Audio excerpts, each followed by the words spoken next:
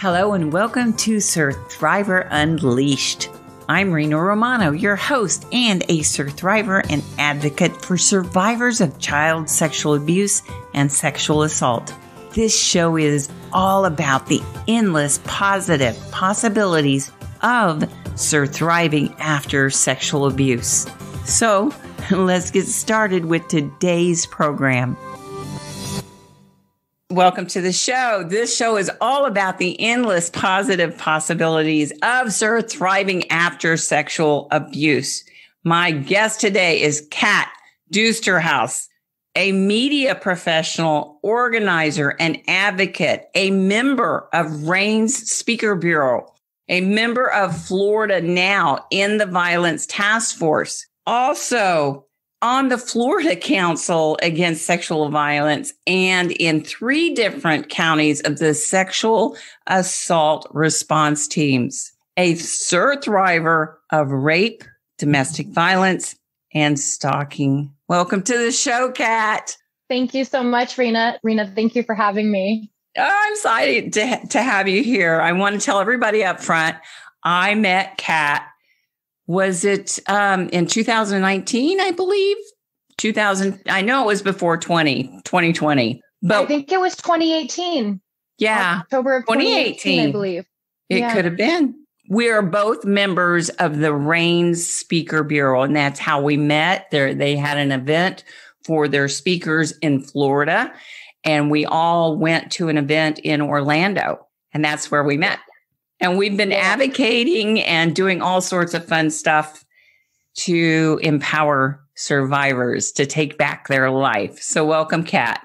Thank you. I'm so glad to have you here. And thank you for agreeing to come on the show, because I just think you are an awesome person. You're doing so much in the state of Florida, and I couldn't be more proud of you. Thank you, Rena. And I really love what you're doing, creating this movement of survivors. So I'm 100% here for that. I'm very excited to be on the show today. Yay! Thank you. Thank you. All right, Kat. So you are a surTHRIVER of rape, domestic violence, and stalking. And I know it's difficult to go through those things. Can you share with us, what were some of the struggles maybe that you faced in the aftermath of being assaulted? Yeah. So I would say that I went the whole gamut from denial to just deep, dark depression. And at one point, even, losing and struggling with the will to live. I went to, the opposite end, trying to re-roll with hypersexuality. I've had moments of PTSD where, I'm dissociating even still to this day if the right combination of triggers come up in my daily life. So I've basically gone the gamut from, it's a loss. Experiencing trauma is a loss. So we go through these stages, much like the stages of grief. And I want to say I've hit all of them, anger even too. So in the aftermath, it was a big whirlwind as I worked through these emotions and kind of like a long cyclical experience, because they keep coming up too, even when, you've done some healing work and you've moved through one of the sets of emotions. Sometimes they circle back around. Maybe there wasn't something that was 100% examined and broken apart again and felt and re-experienced and recontextualized. So really, I think the biggest struggle for me, though, was the depression. And after being sexually assaulted, losing the will to live, that was definitely the most terrifying and difficult part of those aftermath emotions to go through. And regaining, the will to live was, I think, for me, the biggest obstacle. But, I'm still here. I've made it, and I've moved through these all to, I would say, successfully surTHRIVE. So that doesn't mean that it's 100% for me still. So the aftermath continues, but I've got a much better grasp on it than I initially had many years ago. And I'm glad that you brought that up, because I turned 65 years young just the other day. I know. Happy belated birthday. Thank you. I still have aftermath of the things that I went through. So I want survivors to understand that it can continue, but not as severely. I understand when I'm being triggered, and I understand what is PTSD, and I acknowledge it and I affirm it, and then I work through it. That's how we take back our power. Would you agree with that? I would 100% agree with that. I did many years of therapy, so I've got this toolkit that I can access anytime that these triggers do come up. So yeah, they definitely still do come up, but thankfully I'm able to navigate them with a lot more sure footing now that I've got the skills and I've done the work to get there. Good for you. I'm glad you are, and I'm glad you're here because you're doing so much work out in the state of Florida and helping survivors and advocating. When did you decide to get help for your assault? How long after did it was take? 4 years after. And I was actually in a sexual education class at a community college in Orange County, California. We had various speakers come through in this class. And one day we had a survivor of sexual assault. And she bravely shared her story. A light bulb kind of went off in my head. And I was just like, oh my God, that's what happened to me. And there were similarities in her story, not in the events that happened, but in the reaction.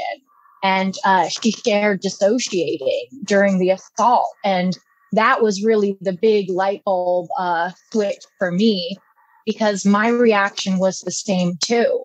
And that was a part of my whole cycle of blame that I dissociated and kind of left my body, which therefore left me much more, I would say, much more. I think that the predators probably really liked that, that I was dissociated. And that was a source of blame for me. So when I heard the survivor come and speak and the light bulb went off, I was like, you know what, like this is something that is serious and I need to go get some help for it. So I opened up to the teacher, to the professor, and I said, look, I realized after today's talk that I've been through something similar. And what do I do, basically? And she was actually a therapist herself also, and she recommended somebody to me. So I started therapy 4 years after the assault. Yeah. And there's no time limit.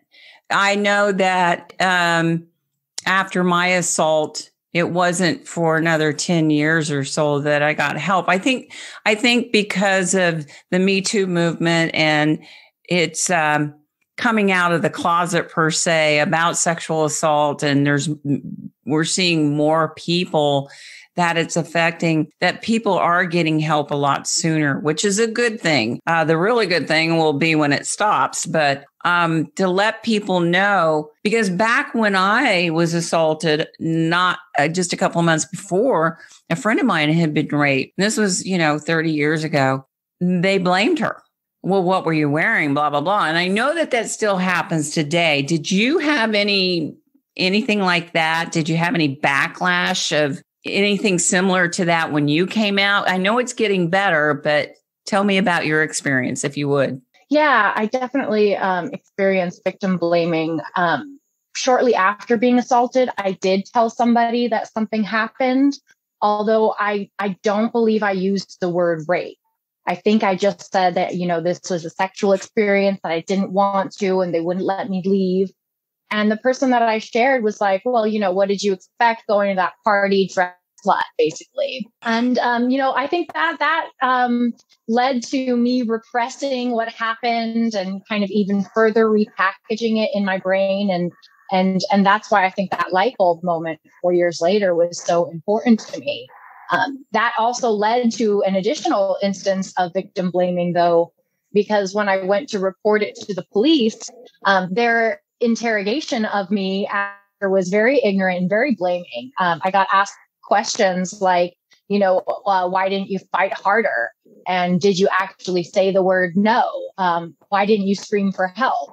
And, obviously they weren't educated in the neurobiology of trauma. So they didn't quite understand that when my defense circuitry triggered on, I lost my executive thinking. I lost my ability to, think logically and 3 steps ahead. And my body froze up and I didn't have exact control over it. And my memory was encoding differently.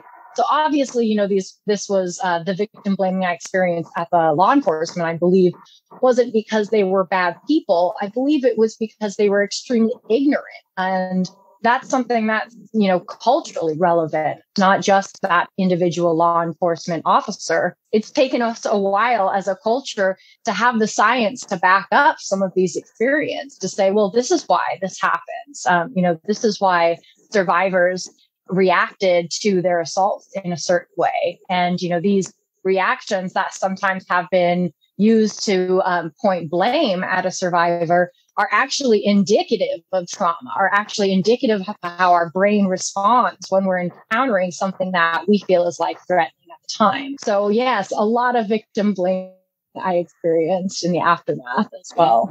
I'm sorry to hear that. And I know it's getting better. And I don't want to scare, if you're listening in or watching this, if you haven't asked for help yet, don't make the assumption that you will go through the victim blaming, because I think the more of us coming out and we're educating the police and the first responders are being trained now a lot better. But I think, we can sort of feel out who we can tell and who we can't. I did a TEDx talk. It's called Healing from Sexual Abuse Can Start with One Word.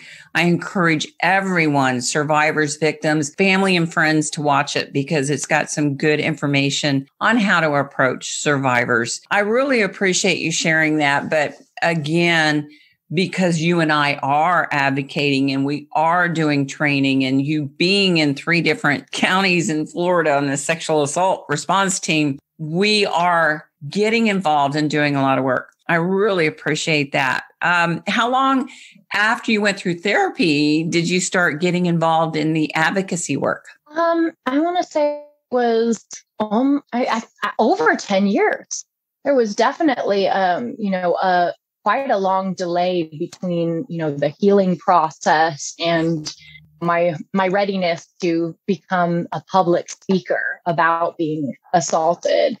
And yeah, when I first reported to the police, that was 17 years ago. So, our culture has come quite a long way. Law enforcement has come a long way. They've begun to be trauma informed. There's a great campaign called Start by Believing that's helping to educate our law enforcement officers. So it's a very different time now. And even from when I went into therapy, that was when I had just started art school. That is so great to know. And, you waited 10 years and what I want other survivors to know, you don't have to get involved in advocacy work. You must share your story. And I think it's to get help, find the right therapist. And with me, I went through 2 therapists before I found the right one. And it's your life. If you're not comfortable with the therapist, keep searching, because there's someone out there that you can communicate with and you'll feel comfortable with. What I do want to say is, so let me ask you this, Kat. Do you think doing the advocacy work and sharing your story, does it help with the healing process? Does it give you more fuel for the fire, per se? Yeah, I think that becoming active in the public space, telling my story to others, getting involved with some of the local organizations that deal with sexual violence, and an essential part of my healing. It took a lot of groundwork to get here. It's been a way for me to own what's happened, to integrate it into my life story in a way that's positive. So, as much as it was a negative experience and a hand to be dealt, I've really kind of used it best potential, flipped it around, if you might say, into a positive in my life. Even I know that's kind of a weird thing to say about it, but there is good that is coming out of this experience. And I think it's given me a great sense of fulfillment that, it didn't happen for nothing. It happened to me and I was able to survive it And I'm taking it now and I'm using it to help and lift others up. And that's, I think, was an essential part of my switch from survivor to surthriver. Oh, I'm so glad to hear that. Yeah. And what I want to tell the listeners, you don't have to get involved with the advocacy work. A lot of people aren't comfortable with that and being a public figure or whatever. And that's cool. Just becoming your best version of yourself possible after trauma is awesome.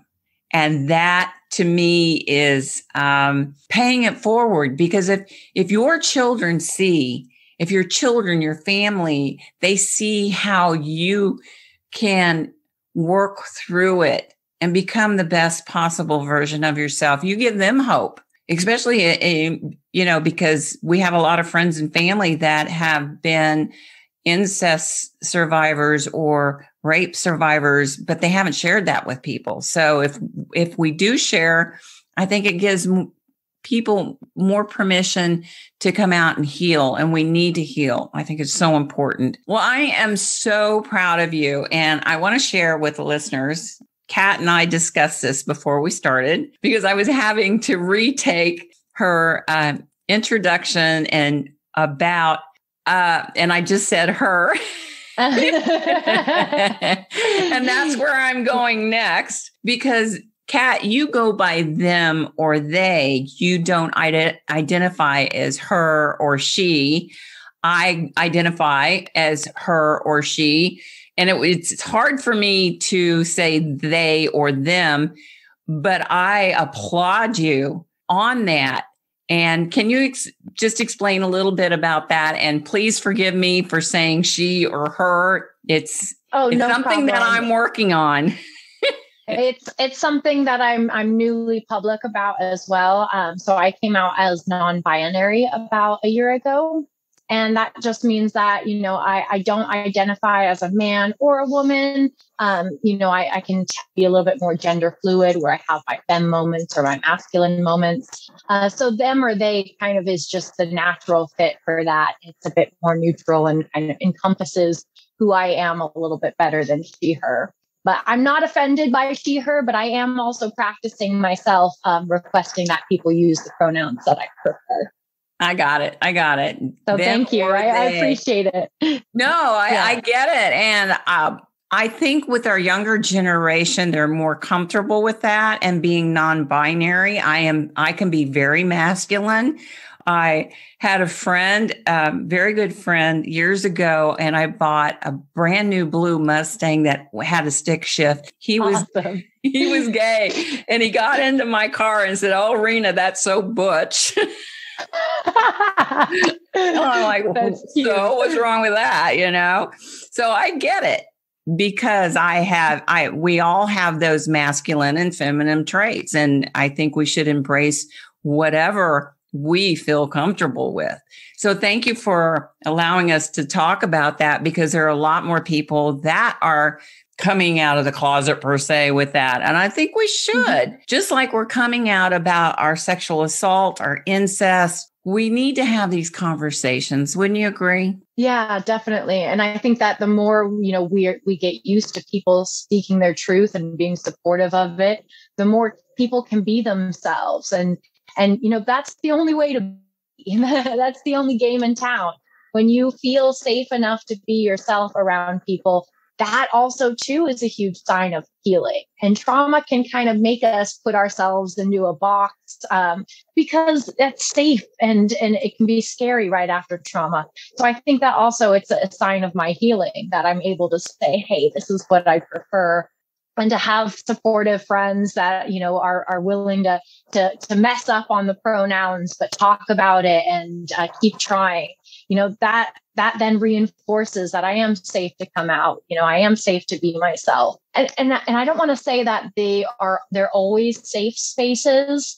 Right. But I look at them like, this can be a brave space where I can be brave because I know that I'm strong. I know that I'm a survivor, and it may not go exactly like I want to, but I know that I've got the ability to handle a lot. So I essentially feel like, I'm pretty strong now. And so surviving has also helped to give me that confidence in my strength that I can survive just about anything. Good for you. You are a true surTHRIVER. And that's the part of the definition of surTHRIVER. The definition that I made for it is releasing the shame of what has happened to us. Instead of focusing on the crime, to focus on our courage, strength, and tenacity to persevere during and after what has happened to us, and to live in our truth and not be ashamed of it. So bravo to you, Kat. And thanks for your patience and what I really want to say too is thanks for not being offended if I say she or her, because I think by being offended and being gentle with people and educating them, I think is going to help more. I know someone, and I get being stuck in the anger because I was stuck in anger for so long. Anger can be a catalyst for change, but it's not a good place to stay. Yeah, I think it has a lot to do with somebody's sense of safety. When we're able to move past that point of defensiveness, I think it says a lot about how safe we feel in a space.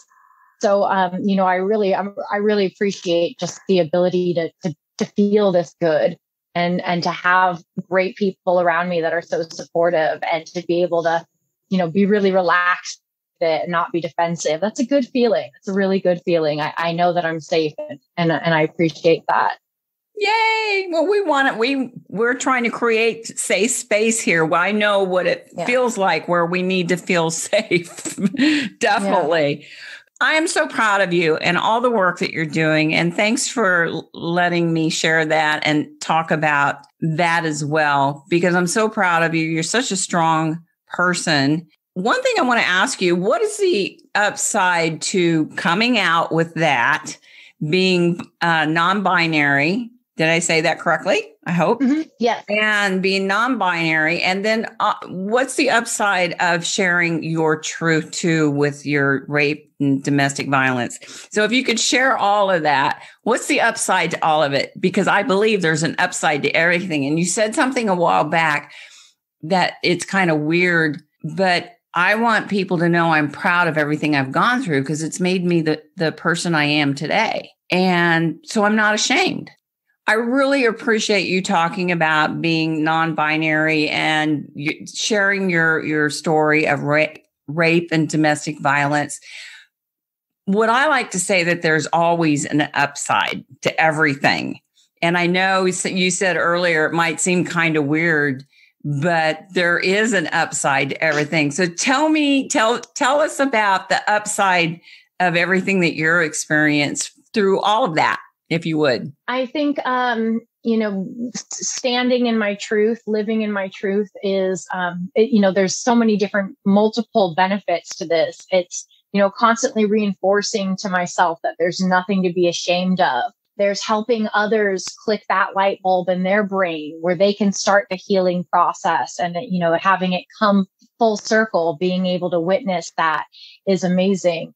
And then the positive is that change that comes out of it. We do have a lot of work to do in shifting culture from a rape culture to a culture of consent. And this is, this experience has allowed me to help that. So I do it and I live it in the truth for the change that's cultural and for the change in other individuals and for the change in myself. That's wonderful, Kat. And I believe the more that we're able to stand in our truth, it's not like we have to go out and announce it to the world. I'm a surTHRIVER of incest or I'm a surTHRIVER of rape. We need to share our story with someone to get help, get healed, get happy, to stand in our truth and to be authentic in our truth. I think encourages others to come forward to get help, get healed, get happy. I'm hearing from survivors all over the world who have watched my TEDx talk and they say, thank you. Because of your talk, I started counseling. By you doing the work that you're doing, you're giving people permission to live in their truth too. So bravo. So congratulations. I just think that's awesome. Yeah, that's what it's all about. It's all about increasing the light bulbs, increasing the light and the love. So because of that, are you happy now, Kat? I honestly can say that I am happy. I am fulfilled. And I've integrated everything that's happened into my life. So it's not shoved down in a box anymore, this thing that I'm ashamed of. It's something that I've taken out and looked at and said, look, this is here. And a lot of other people, it's there for it too. Too many of us. And then, standing up and being able to do something, I do feel happy, and it doesn't rule my life 24/7.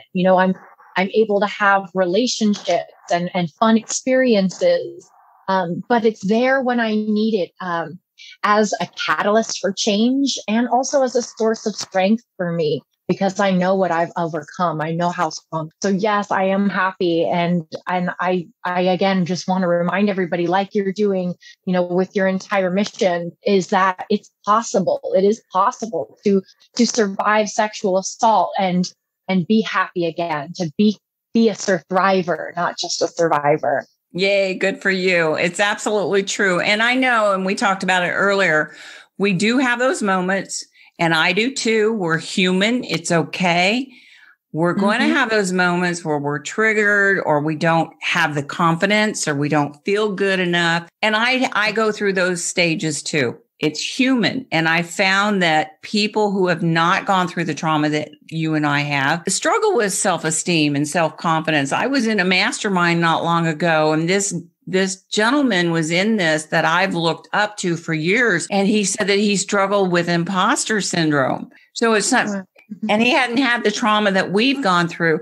So I want survivors to know it's okay to feel what you're feeling, affirm it, acknowledge it, and get help if you need to, because I've continued to get help through the years, even after counseling. So here's my question for you, Kat. When you find yourself going down that negative road, what do you do to keep yourself, to get back into that positive mode? What are some of the things that you could share with the listeners that you do? I'm definitely a fan of mindful meditation and body movement. So whenever I get triggered, one thing that happens for me is I begin to disconnect from my body a little bit. So some mindful meditation, some movement, some intentional movement, like yoga is great for that. Running or swimming, things that are rhythmic, are my favorite. And just getting back in touch with my body and bringing my mind to the here and now with mindfulness. That for me is just the quickest way to get out of a trigger. It's like, when I first notice it, I can do a little quick exercise too, where I'm like, okay, what can I hear? What can I see? What can I smell? What can I taste? What can I touch? And those five senses, just becoming aware of those things will help ground me into the here and now, because a trigger is my mind being brought back to the past of the trauma. But that's not happening anymore. So for me, being grounded in the here and now, either through that quick exercise, body movement, or mindful meditation, that's my biggest secret that I found. That's fantastic. Well, this is great, Kat. Thank you for sharing all of your experiences and how you've gone through them and what you do to stay positive now. What are you working on now? What's going on with Kat these days? What's happening? Well, this year I'm still continuing my activism in the Florida legislature, and we are advocating for Gale's Law, which would implement a rape kit tracking system in Florida. And that is one great way to give survivors back a little bit of control in the aftermath of sexual assault when they're going through that legal process. Not everybody wants to get a sexual assault exam, and that's totally fine. But for those who do choose to do that, they should have the ability to find out, if they want to, where their rape kit is in processing. So this will help give them that control, and also make sure that our law enforcement and hospitals and processing centers are all keeping track of that and doing it in a timely manner, which can help us ensure our rights to due process. That's wonderful. And I want the listeners to know that Kat gave me a copy of her letter that she sent to Tallahassee And so I was able to write my letter. I saw how she did it because she's really involved in doing advocacy work a lot more than I am. So thank you for that. Thank you for your help. Gale's Law, it went through the Senate, right? Tell us a little bit about that. It passed the first process? Yeah, so it just yesterday had its first hearing in the Senate Criminal Justice Committee, and it moved forward. So it's going on committee. It had 7 yes votes and only 1 no. So, I mean, it's that was a really good percentage. But that blows my mind that there's ever a 1 no. You know, when we were giving our testimony for Donna's Law in Tallahassee, when I was there, they all voted yes. And I would have been surprised. 1 no? I can't believe it. Donna's Law did great. We had unanimous support the entire way through. Not a single legislator in Florida voted against removing the time limits for prosecuting sexual assault of a minor. But this one, I think because there's a bit of a fiscal cost, I think maybe some of the more fiscally conservative ones have expressed some concerns for it. Though there is federal dollars set aside for this, and 27 other states have already approved and maybe are in the process, if they haven't just yet, implemented a rape kit system. So, you know, this is part of the national best practices backlog and in handling sexual assault cases. So, you know, it's kind of a no-brainer, but I think some people are just a little bit more concerned about the dollar amount than others. Okay. Yeah. Because I'm just always floored when there's a no there. So that makes sense. So I want to tell it's a nonpartisan issue.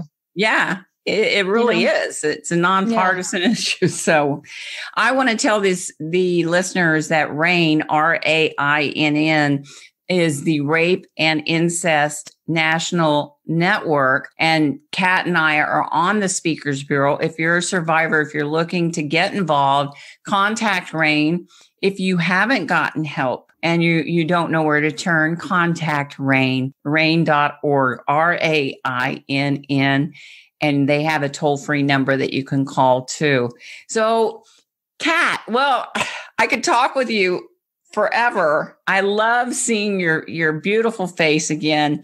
I love all the work that you're doing. Thank you for helping me with Kat. You and I also filmed a documentary together. It was involving Donna's Law. Have you heard anything more on that? Yeah, it was really cool. We have a female award-winning filmmaker who interviewed us all and is putting together, I think, a docu-series about our involvement with Donna's Law and helping to get that unanimous passing of it here in Florida.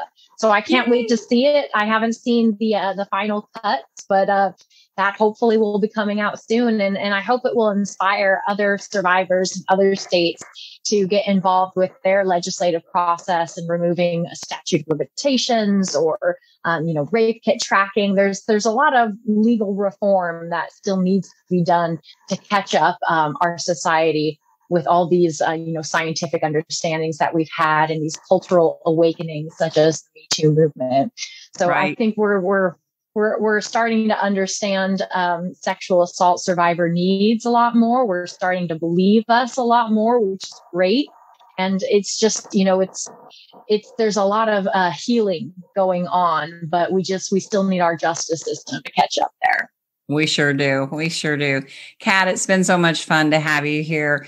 Where can people find out more about Kat? If they want to get in touch with you, where can they go? So I'm on all social media as the Kat Talk, but Kat is with a K. So I'm on Facebook and Instagram and Twitter. You can just do the @ the Kat with a K Talk, the Kat Talk. Awesome. Well, I've had so much fun with you. Thanks for agreeing to be on the show. And to our listeners, if you want to reach out to Kat, see how she's gotten involved with the advocacy work, see what she's doing, follow her on Facebook. I'll have the link under here and in the show notes. If you want to get involved. They, thank you. If you want to reach out to they, right? Or them, they or them. Or yeah, them. Either one works. Yeah, thank you. Yeah, I'm still learning, but that's okay. No, that's okay. Perfectly okay. Thank you for trying again. Yeah, definitely. But if you want to reach out to Kat, check her out on Facebook and all the other social media. I'll have it posted in the show notes. Also, if you haven't gotten help, get healed, get happy, reach out to your local crisis center or RAINN on the internet. Kat, thanks again for being here today. I love seeing you. Thank you so much for inviting me on, Rena. I absolutely love what you're doing. Thank you. It's a great service for survivors, helping us move along to surthriving. Thank you. Yeah, let's show them the positive possibilities of life after trauma. So yes. We're strong. We are strong. Woohoo! So thanks for being here. And until next time, surTHRIVER, I wish you peace, love, and ciao for now.